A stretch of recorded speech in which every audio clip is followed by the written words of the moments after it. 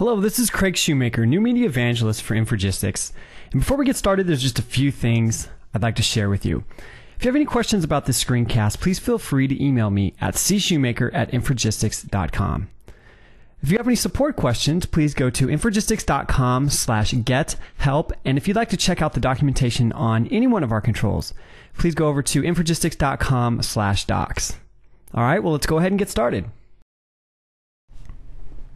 Hello there, and welcome to our ongoing series on the WebDataGrid, a new control found in NetAdvantage 2008 Volume 3. What I'd like to do is give you a brief overview of some of the read-only behaviors and show you how easy it is to get up and running quickly with this control. So let's start off. We just got a regular ASP.NET application. This is built against the 3.5 framework. And the first control that I'd like to add onto the page is a script manager. Now, the script manager is necessary because the grid will use a lot of JavaScript for its interaction, and we harness the ASP.NET AJAX library based on our Aikido framework, and so the script manager is required. Next, we'll bring in the WebDataGrid itself, and then finally we'll bring in a way to access the database. Let's bring on a SQL data source. To configure the data source, we'll come in, and I have an existing connection set up to Northwind. If you need to get a copy of Northwind to follow along in this demo, you can go to the URL down here at the bottom of the screen, and that's a place where you can download the scripts to get everything set up on your machine. So we'll click through next here. What I'd like to do is take a look at the products table, and for right now we'll select all products so we have enough data to work with, and we'll click Finish. Next, we'll come over to the WebDataGrid itself and associate the data source ID to our SQL data source. Once we've done that, the Smart tag will update and we can now edit the behaviors.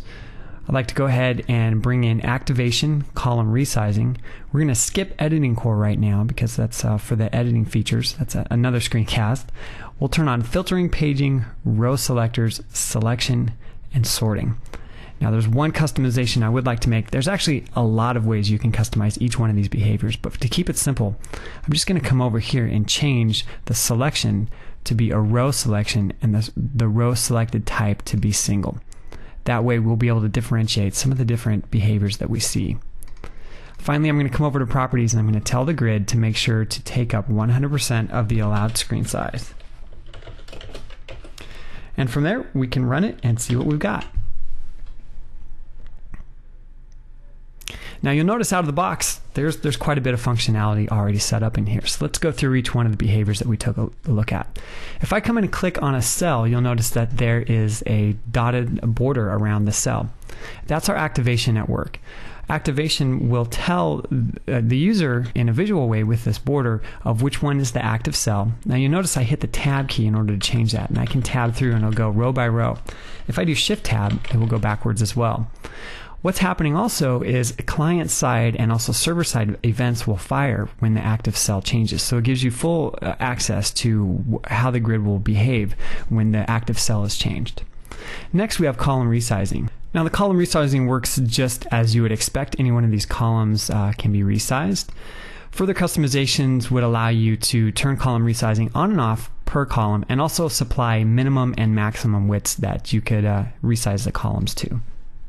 Now, a feature that I really like, which has a lot of functionality just automatically available, is the filtering.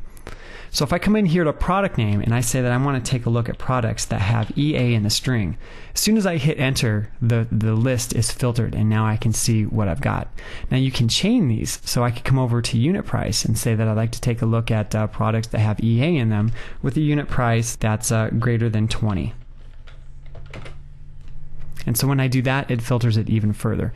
In order to clear the filters, I can simply click on the filter icon and click Clear Filter and do that to the next one over here, and now I'm back to my original query.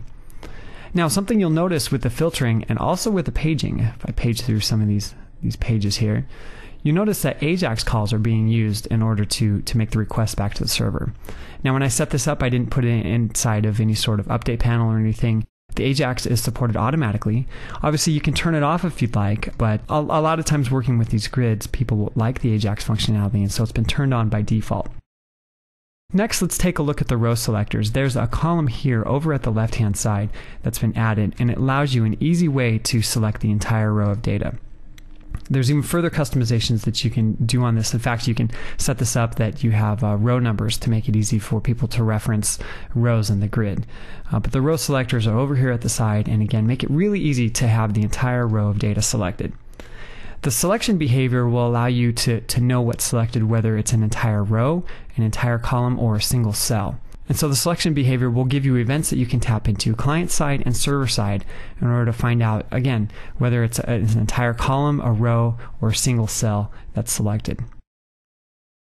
Finally, sorting works just exactly as you'd expect. If you click on a header, you get it sorted one way, and then click on it again and you get it sorted the other way.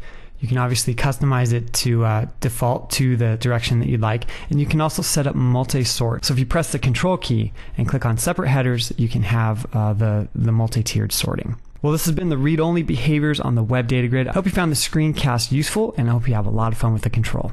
Thanks. Infragistics. On the web at infragistics.com.